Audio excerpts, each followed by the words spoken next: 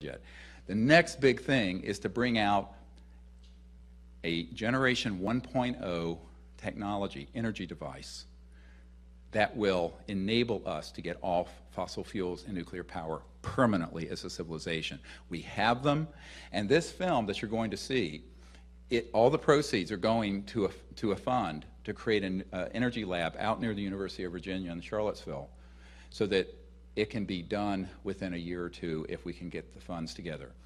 Now, one thing I whispered in the ear of someone today, and I will share with you a bit of it, is that I have a computer disk that has several thousand pages of previously classified and confiscated patents.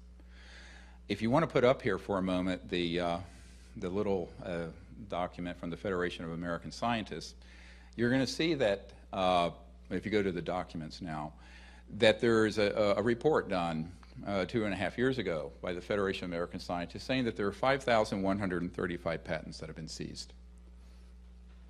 Many of these, I guess we don't have it, many of these patents deal with energy generation. And there has been an abuse of the National Security Act that has permitted the seizure of these documents. Now, this report by Stephen Aftergood should be headline news in all the world's media. It has not been. We have to ask the question, why? Who is collaborating with this kind of secrecy that would leave us in a condition where the entire world is melting down with pollution and poverty and Mideast oil wars, one after another, when the solutions already exist but have been confiscated without the knowledge of the President and without the knowledge of Congress? This is wrong.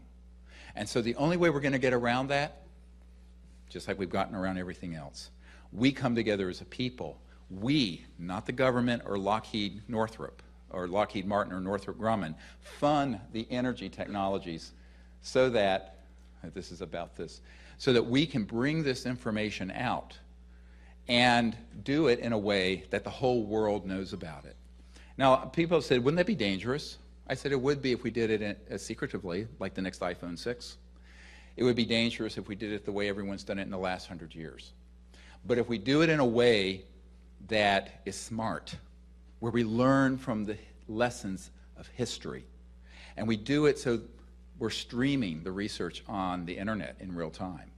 Anything that we get is in multiple safe storage locations, and the instant we get a fully operational device that is pulling energy out of the zero-point energy field that supports the fabric of space-time, it's been proven to exist, go look it up, that is going to be released to the public, for you, for our children and our grandchildren and our great-grandchildren.